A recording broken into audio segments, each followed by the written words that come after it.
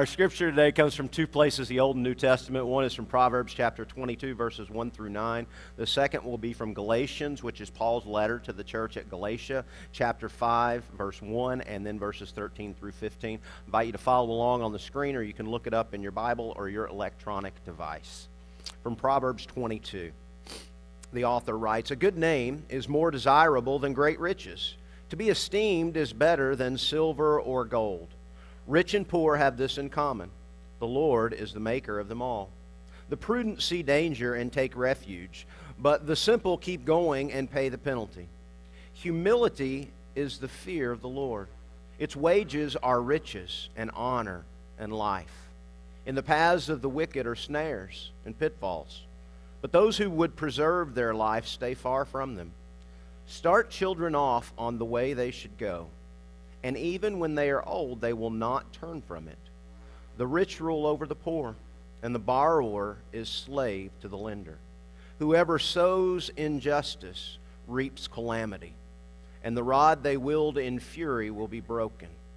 The generous will themselves be blessed, for they share their food with the poor." And from Galatians chapter 5, "It is for freedom that Christ has set us free. Stand firm then, and do not let yourselves be burdened again by a yoke of slavery. You, my brothers and sisters, were called to be free. But do not use your freedom to indulge the flesh. Rather, serve one another humbly in love. For the entire law is fulfilled in keeping this one command: love your neighbor as yourself. If you bite and devour each other, watch out, or you will be destroyed by each other." The word of God for the people of God. Thanks be to God. Will you pray with me? Heavenly Father, may the words of my mouth, meditations of all of our hearts be pleasing to you. Give us eyes to see the world the way that you see it. Give us ears to hear your voice. And give us hearts to receive what you would give to us today. And then empower us with boldness. Make us bold, God, as we go out into our world to live as your hands and feet. It's in Jesus' name we pray. Amen. Anybody else having a little bit of the sniffles? I think mine's more allergies than anything. The leaves start falling, the harvest comes in, and my allergies seem to react that way. So this is our fourth and final week in our series, Livin the Dream. And as is a custom of the church, October's stewardship time, and it's everyone's favorite time of year for sermons, right? Livin the Dream. We've shared with you each week that the American dream was a phrase first coined by an author in the 1930s, an author by the name of James Truslow Adams, and he wrote this: "The American dream is that dream of a land in which life should be better and richer and fuller for everyone, with opportunity for each according to ability or achievement." The dream. Kind of sounds like the promised land, doesn't it? Wonder where he got this information. I don't know. But the American dream, it's not a concept that is necessarily contrary to or opposed to a biblical way of life. But we humans, we have a way, we have a history of taking something good and we twist it just a little. We twist it just a little until it becomes something that doesn't resemble what it started off being, that something good. And when this dream becomes our chief objective and we begin putting our pursuit of this dream before our pursuit of God, herein lies the problem. The dream becomes an idol, thus becoming our God. It's what we live for.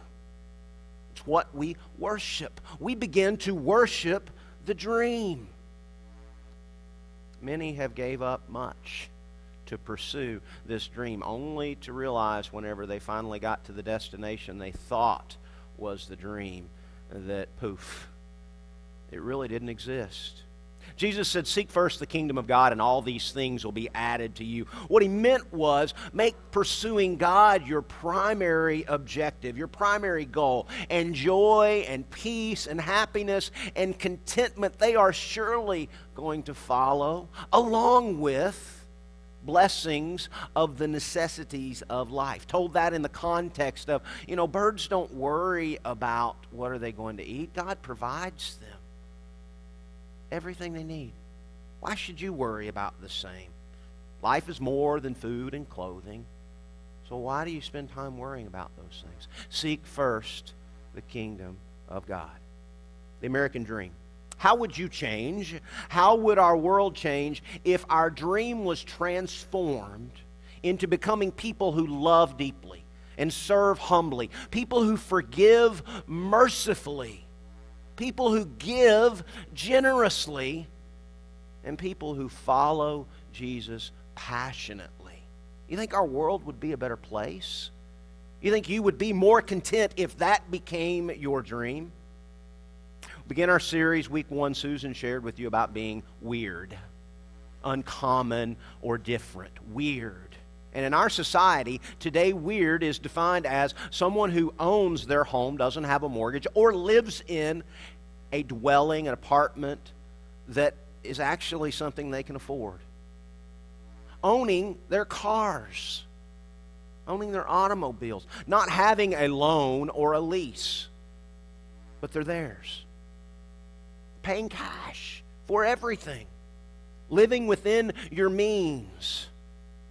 Being wildly frugal so you can become wildly generous. That's weird. That is not how the rest of the world operates. We know this, correct? Shake with me. Positive affirmation. Very good. Positive affirmation. Pastor needs it. Week 2 was insanity. We defined it as doing the same thing over and over and over again, expecting to get different results. Doing the same thing over and over and over again, expecting that the outcome will be different this time. This time you will be surprised that what you've been doing over and over again, suddenly it all works out just as you thought it would. But yet you still wind up the same place you always were. The outcome won't change until something in the process changes. And we seem to get caught up in this cycle of insanity in our world, which is translated into earn more, spend more, worry more. That's what the cycle is. Earn, spend, worry. Earn, spend, worry. And we don't worry about things that we need. We seem to worry about affording something that we want to do, or going someplace that we want to go, or paying for something that we have already bought that we are now enjoying that may not be shiny and new anymore, but we're still paying for it. We don't worry out of our need. We seem to worry out of our greed. What will you do if you are caught in the cycle of insanity? What will you do to break that cycle?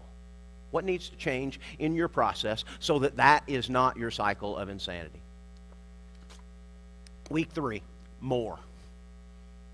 Our culture, our world is a world of more. Excess, excess, excess.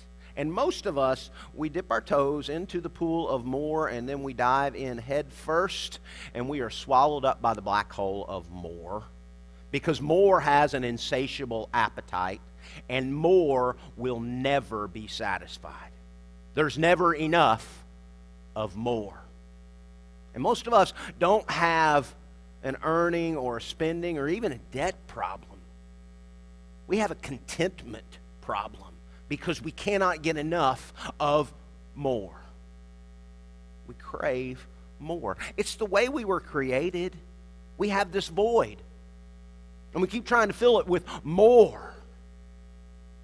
The only thing that completes us, the only thing that leads to a place of contentment is Jesus Christ. So, what needs to change so that you seek to get more of God? Hopefully leading to a place of contentment and peace. It seems to me that our adult life, we all start off with very simple desires, don't we? Very simple desires. Most of us start off our adult life, our only desire is to pay the bills this month and have enough left over to go to the grocery. And then life gets a little better, perhaps a little easier, and the dream gets a little bigger and a little fuller. And our culture drives us to attain material possessions that we think we own. But the reality is that most of our possessions end up owning us. We end up working for our stuff. And we convince ourselves that we deserve it. We're convinced we deserve it. We work hard. And before we know it, the dream holds us captive. And all we long for at that point is to be free. We desire to be set free. And that is why Jesus came, to set us free. Set at liberty the captives. To set us free from the bondage of sin, from the lies of the world, from a life of emptiness and meaninglessness.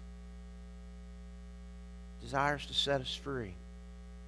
And until we surrender our dream for God's dream, we will not be free. And that's where we end today. God offers us this freedom through Jesus Christ without price. His grace is poured out without end. It is boundless. It is limitless. There will never be an end to God's grace. That's the more that we seek. And there's always more of God's grace to be poured into us.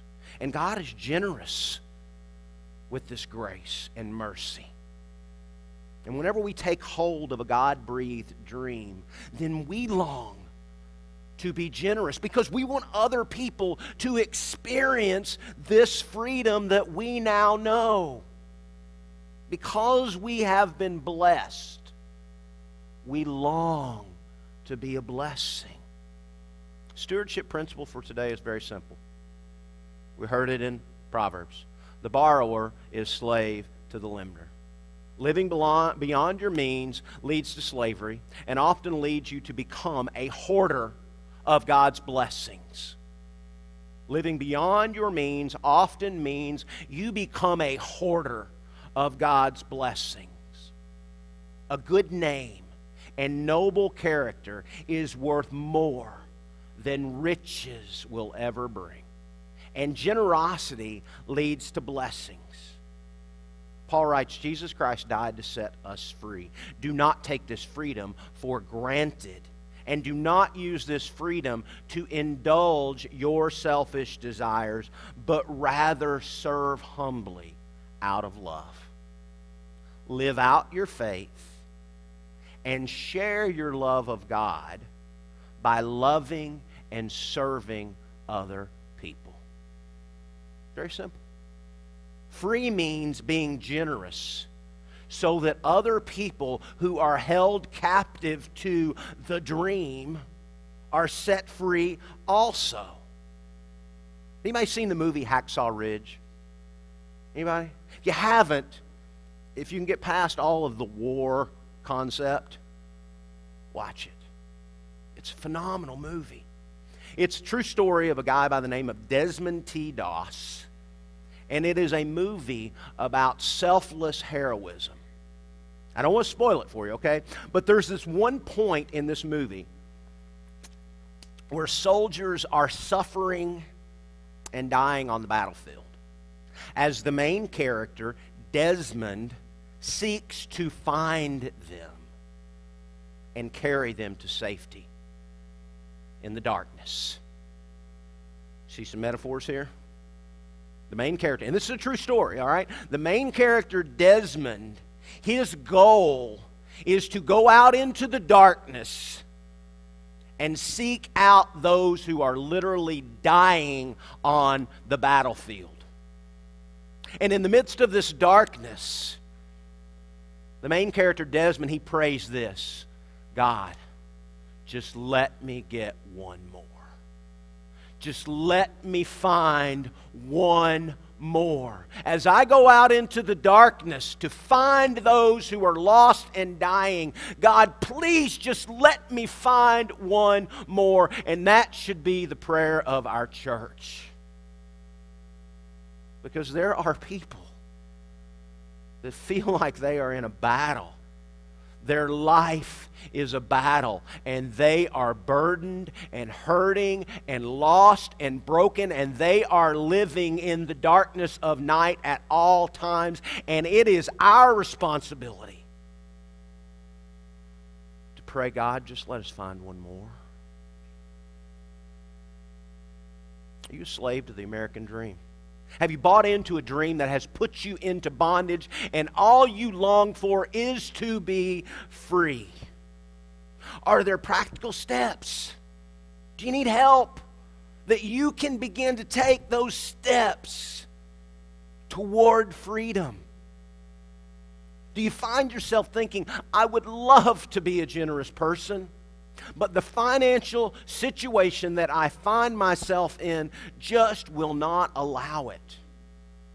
What needs to change so that you are in a position to bless others? Free. It's free. Christ is offering you freedom for free. And that is a word that we love in our culture, right? For free. Buy one, get one free.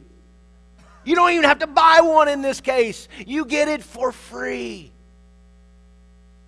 But you may have to let go of the materialistic dream that's been handed to you by society and take hold of the dream that God has for you. A dream of freedom. The choice is yours.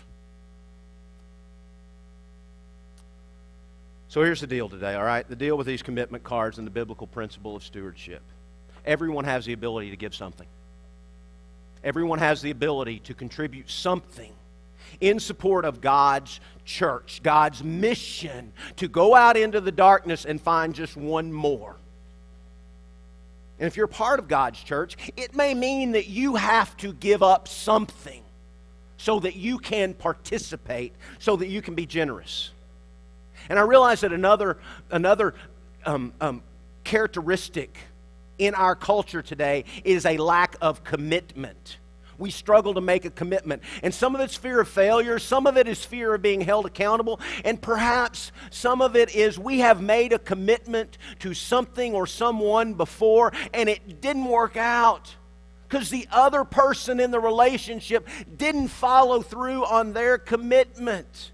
So you have decided to remain commitment free. There's no commitment, there's no expectation, therefore if it doesn't work out, there is no feeling of regret. And I get it, I really do, because I have been failed, and God knows I have been a failure. But the reality of our church's finances are the staff only gets paid through the gifts of you. The electricity that we enjoy, the air conditioning and the heat, repairs to our vans that transport our preschool kids and our youth, kitchen repairs, youth activities, children's programs like Children's Church and Wednesday night, choir music,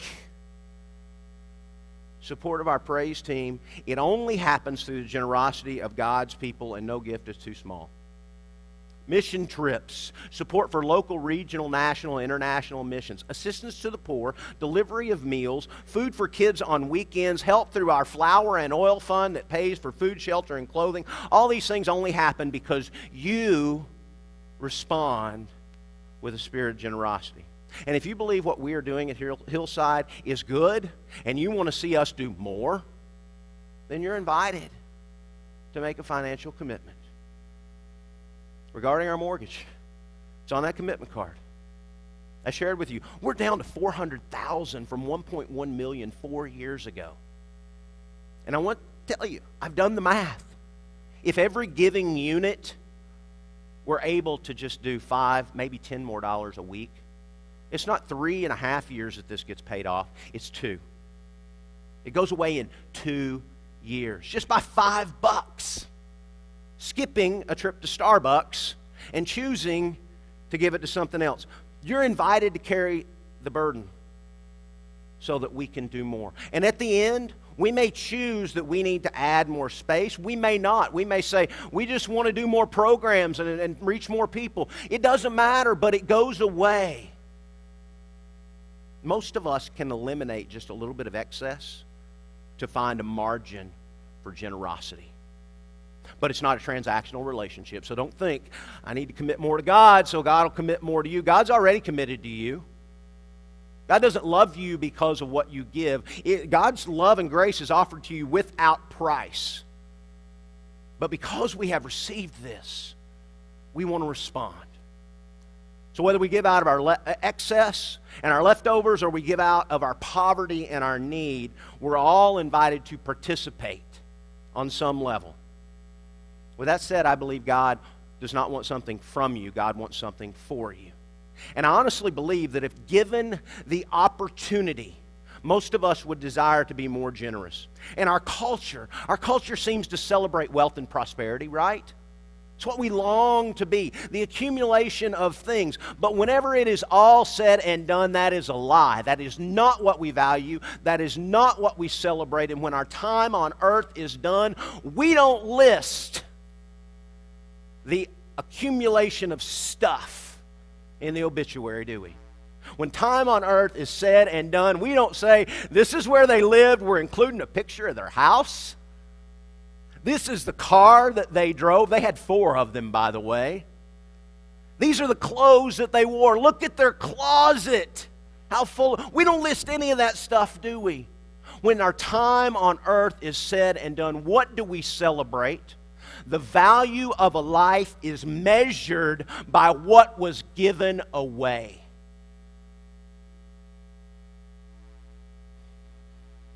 At a funeral, we celebrate what the person gave away. The love that they gave to the relationships, the volunteering in local organizations, the generosity with kids programs and after-school programs and den mothers and den fathers at Cub Scouts and Girl Scouts. That's what we celebrate. So why do we get caught up celebrating wealth and prosperity? I said last week as we talked about the mortgage, when people say, wow, how did you all do this? I tell them, I believe that this church is made up of some of the most generous people I have ever known. This church is made up of some of the most generous people I have ever known, and generosity begats generosity, which means that when one generous act is done for God's glory, it is magnified and multiplied to 2 or 3 or 4 generous acts. And those 3 or 4 or 5 generous acts are magnified and multiplied with God's blessing into 6 or 8 or 10 generous acts. And those 6 or 8 or 10 generous acts are then magnified and multiplied with God's generosity and God's blessing into 60 or 80 or 100 acts of generosity. But it all starts somewhere. So who will go first? So I want to give everyone the opportunity. Your church wants to make it possible for everyone to live out your faith by being generous with others. And we all agree, whenever it's all said and done, we celebrate what was given away, not what was hoarded. Told you that today, if you were present, you would see something that 99% of you, I'm certain, 99% sure, have never seen in a church service today. Any time in your life you've never seen this in a church service. We are going to conclude our service with an offering being given rather than an offering being taken. Every person that is here, that is over the age of 4, and we're not checking IDs, so if your child can understand the concept of generosity, I want them to receive this. Every person over the age of 4 is going to receive a gift and a challenge. Everyone who wants to participate, you will be given a $10 bill. That's right. Your church is giving away money. And you can do with that what you will. You can fold it up and put it in your pocket, and no one will ever know the difference. There are no strings attached. But as an act of faith, your church believes that an investment in God's people is an investment in the community. Now, before your mind wanders too far, some of you all are doing the math and trying to figure out how many people are here today. And you're multiplying that by 10. And you're going, there's 150 to 200 people here. Yes, we realize that means that between both services, somewhere between $3,000 and $4,000 will be given away today. Yeah. And your church doesn't have all this excess money in our coffers. But we honestly and truly believe, as your church leadership, in the biblical principle of generosity, and we are not intended to hoard God's resources. And so we decided to put our money where our mouth is. Core value, one of our core values is go. Go. Go and be a blessing to our community. Go and live out your faith. So what are you supposed to do with your $10, all right? If you believe that the church budget is the best and most useful place for the $10 that you are gifted with today, you are welcome to put it back into the offering plate at the end of the service or next week, all right? You're welcome to do that with it. Or you can get creative. And you can take some time to dream. A God-breathed dream. And dream up just how big of a blessing can you be with your $10. Maybe you take your $10 and exchange it for a roll of quarters, and you bake up some cookies and you go to the laundromat on a Saturday and you put quarters in washing machines for people. Maybe you and your family of 4, who now have $40 between you, have discussions around the dinner table about stewardship and about how you can best use God's money. And maybe you decide that you know a family that's struggling to make ends meet and you're going to buy their groceries for them for the week. Maybe you add $10 to it because you want to double the blessing and you cover the cost of prescription drugs for a senior citizen that you know is worried about paying their heating bill, how they're going to do that, and pay for their monthly subscriptions. Maybe you take your $10 and you put it toward the past due lunch of a kid at school. Maybe the homeless couple with the sign that says homeless, anything helps. You use your $10 to buy a bag of burgers and it feeds them lunch and dinner. Maybe you put your $10 in the red bucket with person ringing the bell. Maybe your Sunday school class comes together and you get creative with a project and you pool your $10 together and you decide to buy coats for kids at the youth home. Maybe you buy Thanksgiving dinner for a family in need, blankets for the homeless, Christmas presents for a single mother and her kids. Whatever you can do, the opportunities are endless and your generosity is only limited by your heart and your imagination. And most of us have been in a position where $10 would have alleviated a lot of our worries for the week. Can I get an amen? Yeah. I hope doing this exercise of generosity that your family or your small group or your ladies' lunch group or your breakfast club or your Sunday school class or whoever will take some time in prayer together and some time in conversation to see how you can best use God's resources that have been entrusted to you. And how big of a blessing can you be? How would our world change if our dream was to love deeply, serve humbly, forgive mercifully, give generously, and follow Jesus passionately? And there are no strings attached, all right? So, first, I do have a couple things to request of you. If you're not expressing your generosity anonymously, okay, then by all means tell the recipient or recipients of your generosity that this is a gift from God through you. And all glory and honor and praise and thanksgiving goes to God. You want none of the credit. And you don't need to tell them, my church came up with this idea. No, this is a gift from God through you to bless them. And it is because of your faith in Jesus Christ and God's generosity with you, and you are a blessed individual, that you want to bless another human being. That's request number one. Second request is we want to hear stories of generosity.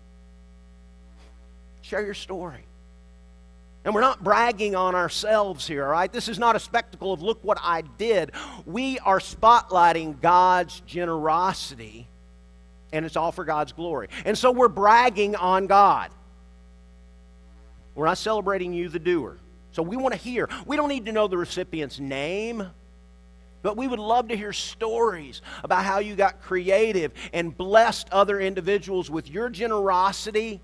How did they react? What did you do? How was God glorified? Those are the two requests. Last thing before we start the end of our service this way. If you find yourself in need and you are here today, and you're wondering how you're going to afford gas this week or buy your kids lunch, then maybe the best use of this $10, it's intended to help you. Maybe this is God's generosity toward you so that you can make it through the week. I don't know. So don't feel guilty if you find yourself in that place. And the best use of that $10 is to help your family for the week. So, everyone present here today, over the age of 4, again, we're not checking ID. So if your child is old enough to understand and have a conversation about generosity, they're invited to participate. We're going to conclude our service by giving